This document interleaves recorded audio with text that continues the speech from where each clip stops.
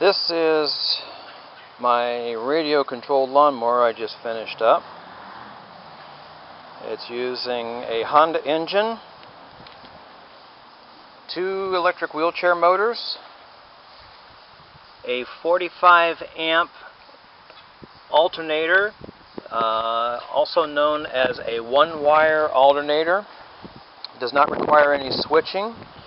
It only puts out electricity whenever it's running, and it also does not require, and only uses whenever it's running. So it's called a one-wire, and they're basically used in stock cars, racing cars, and stuff like that because of the low requirements.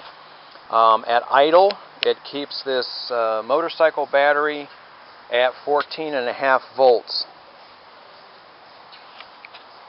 Okay.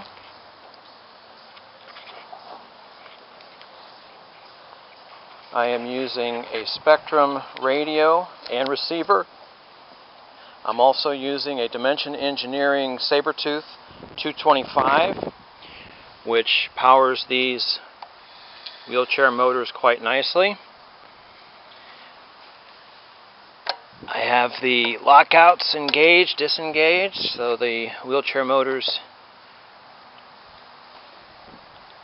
can freewheel or not freewheel.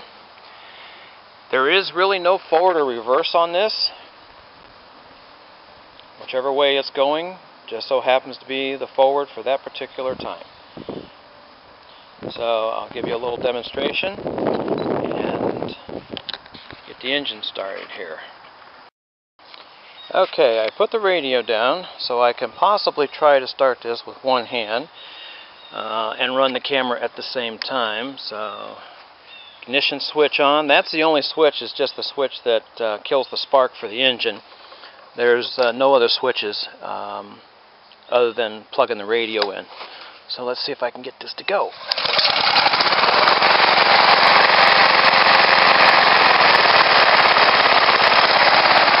Alright, there we're going. Sorry about that. Try and do things all with the same hand here. As you can see, there's no safety guards on this. The grass does go everywhere. There's the alternator running.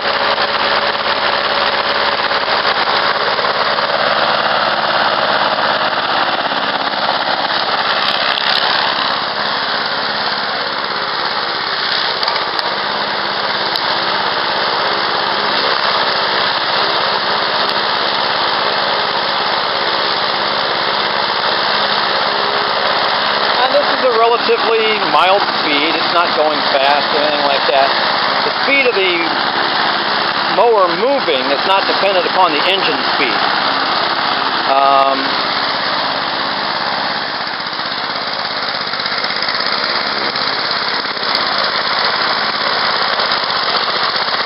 And now it's really moving. That's wide open.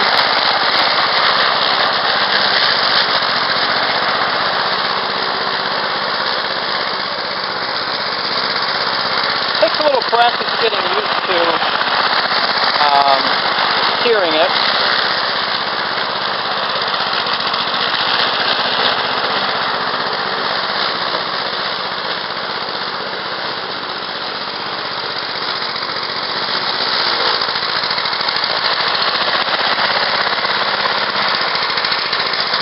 And actually there is no, like I said, there is no forward or reverse. It's just go or no go, whichever. So there you have it, radio-controlled lawnmower. Now I can mow my lawn and sit in the lawn chair at the same time.